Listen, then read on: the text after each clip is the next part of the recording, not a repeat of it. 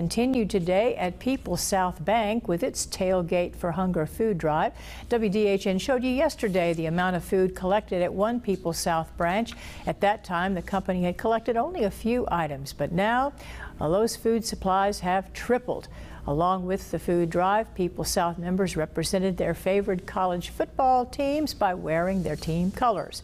People who donated were also offered all the football fixings today: chips, hot dogs, drinks, and cookies. People's South members told WDHN that the amount of supplies they have gotten has been overwhelming.